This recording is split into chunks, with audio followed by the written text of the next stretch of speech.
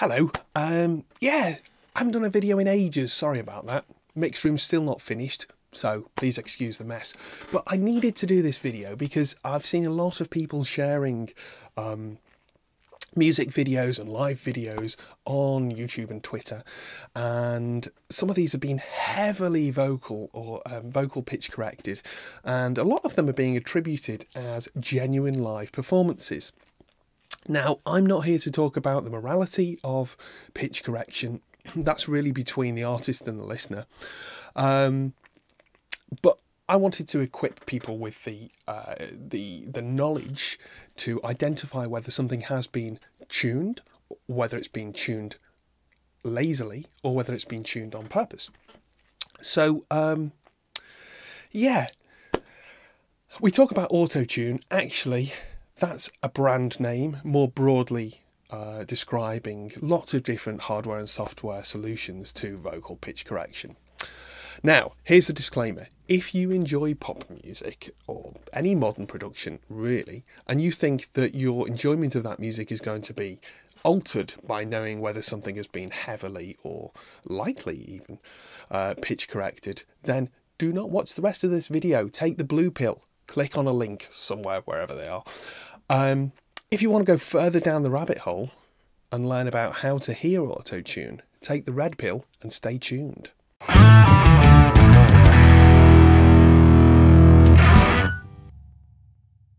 Okay, so you've stayed tuned. You're obviously interested in a vocal pitch correction or auto-tuning and how to hear that, how to hear the artifacts. Well, as I say, there's lots of different hardware and software options available that will create pitch correction specifically for vocals. We're going to be looking at the software package Melodyne, which is kind of the industry's lead player. It's actually a really cool package for doing all sorts of things like vocal leveling and slight time adjustments in different words, even sort of drum editing, all sorts of things. But its main primary focus really is vocal pitch correction. And we're going to have a look at how that can be done well and how that can be done really badly. Again, I'm not going to talk about the morality of it. But before we go onto the screencast mode, I just wanted to talk about the two artifacts that you're really going to be listening for. There's lots of little things, but the two main things are how a note is hit and how it is held. So the first thing, right, okay, a vocalist will never, in real life, will never come in and hit a pitch and stay exactly there, because the voice is not a fretted instrument. There's really no way of actually dead on tuning, so it's sort of played off, hearing yourself back, hearing the notes that you're singing to, kind of a relative pitch thing. People who say they've got perfect pitch, I don't really agree with that. But yeah, all vocalists will hit a note and waver a little bit, pull into it, maybe waver throughout the course of the note and come off it a slightly different pitch. What you find with lazy auto-tuning or effect auto-tuning is that the notes will be hit a lot faster, and it will be dead on the note. The pitch will be dead on, and it won't waver. That sort of initial kind of waver into the pitch. The second thing that you want to be listening for is the main body of the note, and again, same sort of thing really, is how the pitch wavers within that. Auto-tune, Antares auto-tune in its early form was very bad at sort of pulling people's vocals onto one note, and that's how we got that kind of share sound becoming popular. You know, it was a new thing and obviously overdone. But yeah, I mean, a normal vocalist will change their pitch within a certain boundary, a certain tolerance of the main pitch that they're aiming for. And that sounds great, it sounds natural. When you auto-tune too much, the pitch is locked, and it creates a specific artifact, which is almost like having marbles in one's mouth. It's sort of, that kind of sound. And that's sort of pulls away some of the airiness of a vocalist's performance. The first artifact that I mentioned is easy again to identify, particularly when someone is singing either a large glissando, so they're sort of going from one note to another. You'll quite often get like a stepped sound. A friend of mine described this as, it sounds like going through a gearbox, because the note is pulled to the notes that are programmed within the scale, and locks onto one of those until the actual input note, which is the real vocalist, goes beyond a tolerance, and then it locks to the next. So there are ways around that if you want to do tuning, if you do it carefully. But if you're a lazy auto tuner, you will get that sort of that stepped effect. So those are the two main artifacts that we're going to be listening for, and yeah, you'll probably hear more things that you'll be able to identify as we go through the screencast in a moment. Okay, so we are now in the digital audio workstation. I have imported a section of vocal from the wonderful artist Ashley Faith of Ashley Faith and the Compass Rose, and she's kindly given us her permission to use this section of vocal, which is from her last album. So, I've imported it into Melodyne, and Melodyne is representing it on screen as a series of blobs and lines. Each of the blobs represents a syllable. So let's have a listen to the unaltered vocal. You'll see a progress bar move from left to right, and you know, the pitches of each syllable is interpreted by Melodyne, but at the moment they're not being altered. I know a boy who once worked the land. He had sweat on his brow and dirt on his hands, but we don't want the seasons, the roots, or the toil. Say goodbye to the old farmer's boy. Okay, so that's the clean vocal, essentially. So there's a few things that Melodyne can do, and as I said, we're looking at how a note is hit and how a note is held. So each of these blobs can actually, it represents the average pitch of each syllable. The lines that accompany them represent the modulation from that pitch, the drift from that pitch.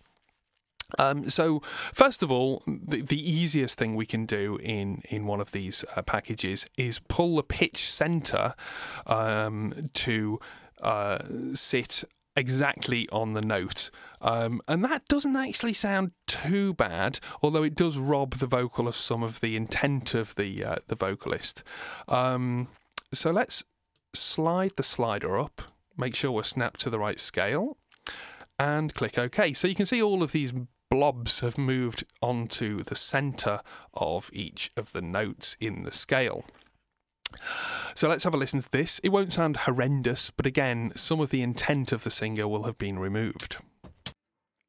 I know a boy who once worked the land. He had sweat on his brow and dirt on his hands, but we don't want the seasons, the roots, or the toil. Say goodbye to the old farmer's boy.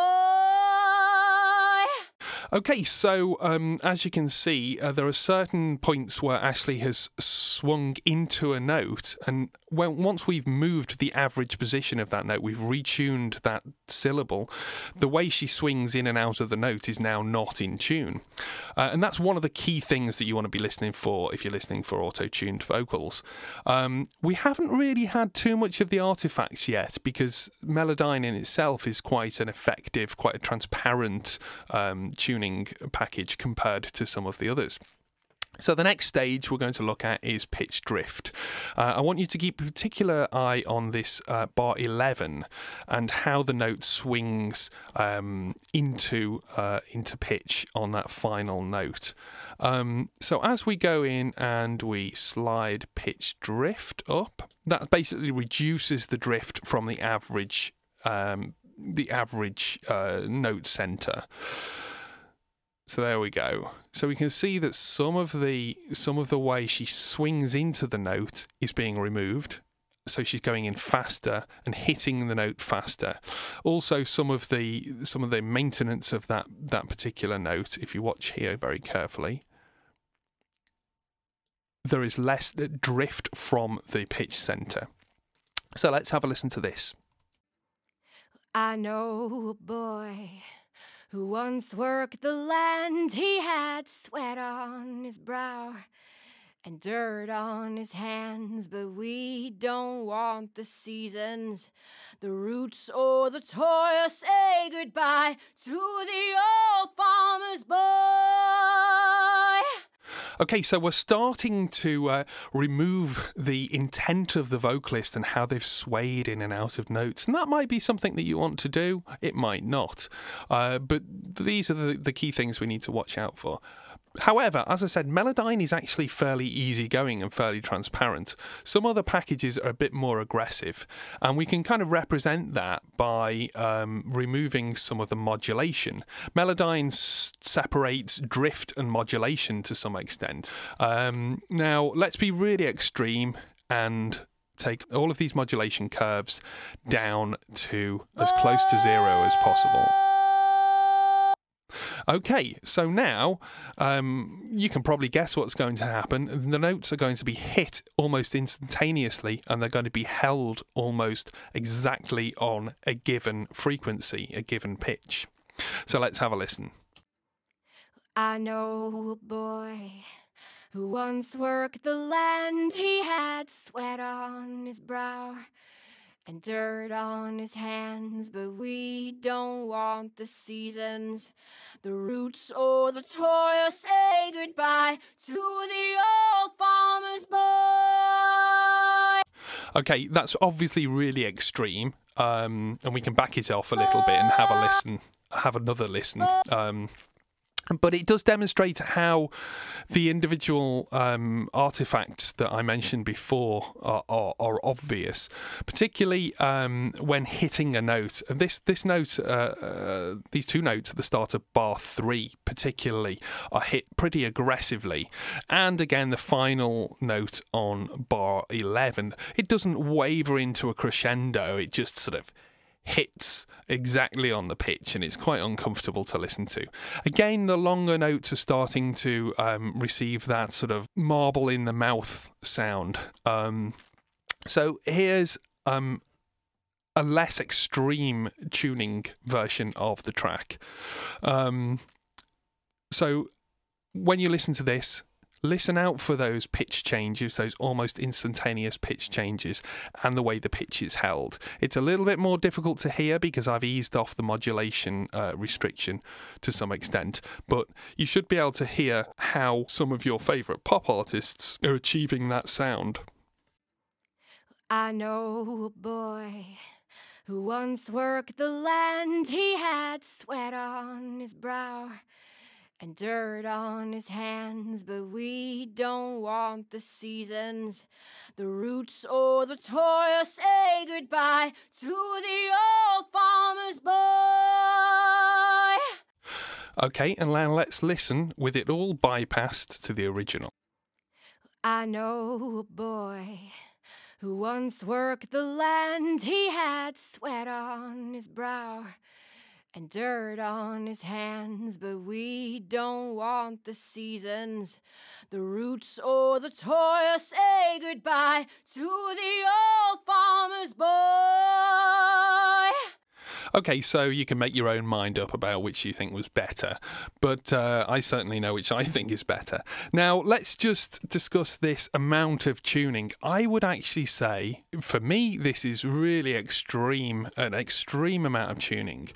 But in comparison to a lot of records I hear on the radio and TV and even live performances or YouTube videos, this is actually pretty light in terms of tuning. So yeah, that's basically how Melodyne works, which is one of the sort of leading packages for tuning vocals, and what it does to vocals. So there's those two artifacts, how it hits the note and how it holds the note. Next time you're listening to a pop record, just have a listen and see if you can identify any of those artifacts. Okay, so now you kind of know what auto-tune or pitch correction software and hardware is doing, and yeah, hope I haven't ruined too many pieces of music for you, but you know, knowledge is power, isn't it? Enjoy.